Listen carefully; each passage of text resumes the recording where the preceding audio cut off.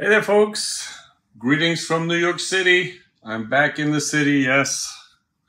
Beautiful weather here. And today I want to talk a little bit and pull back the curtain on the AI and reveal 3 shocking truths that nobody's talking about. So by the end of this video, you'll understand why AI isn't taking over the world yet. And trust me, what I'm about to share might just change how you think about your future with AI. But before we dive in, let me give you a roadmap on what I want to talk about. All right. So number 1, it's the AI hype train that is slowing down. Okay.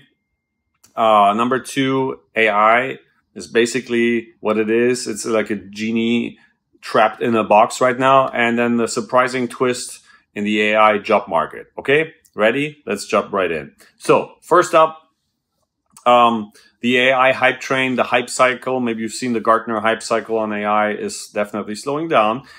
I'm actually excited about it. And you've seen the headlines. AI will solve everything. Well, guess what? We're entering what experts call the disappointment valley. It's like when you buy something online and it's not as amazing as the ad made it seem, all right? Now, what does that mean for you? Expect to see more articles pointing out AI's flaws.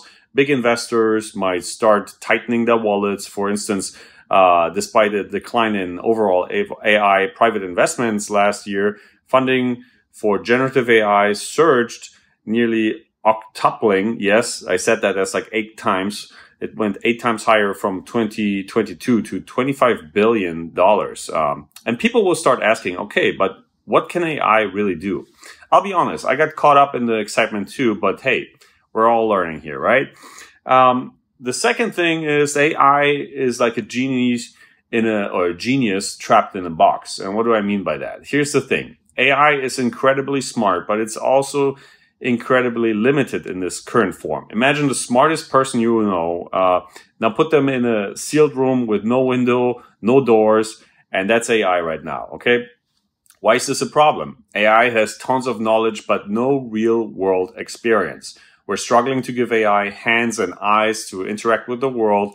For example, AI systems currently lack the ability to apply common sense reasoning to new situations, right? And getting information in and out of AI systems is sometimes trickier than you might think. It reminds me a little bit of when Bluetooth first came out. We had this cool tech, but no one really knew what to do with it. Remember that? And now the third thing that I wanted to talk about is the AI job market and the surprising twist there. Excuse me. Now, I know, I guess my hotel is about to blow up. Oh, great. What's going on here? Sorry about that. So, anyway, let's continue here. I know that you might be thinking, so the job market, okay, there's an interesting twist. Is AI going to take my job? That's what some people were asking themselves. Well, I got some unexpected news for you. The real story here. Yes, some jobs in digital art, music and advertising, copywriting and all that are definitely feeling the heat. But here's the kicker. Some companies that went all in on AI are bringing back human workers. In fact, a recent survey highlighted that many large US companies are gearing up to implement AI to streamline tasks, but this often results in job transitions rather than outright replacements. Knowing how to work with AI is definitely becoming as crucial as knowing how to use email back in the day, all right? So according to PricewaterhouseCoopers report, jobs that require AI skills are on the rise, and workers will need to adapt by upskilling or retraining, all right? So what does this all mean for you? The big takeaway here is that AI isn't replacing humans, it's changing how we work, and that change is happening right now.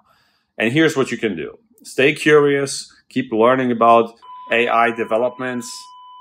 All right, so this was a fire alarm, I guess, but just to finish up the video here, what you can do about all these news. Okay, first up, you can stay curious, keep learning about the AI developments because they will keep happening.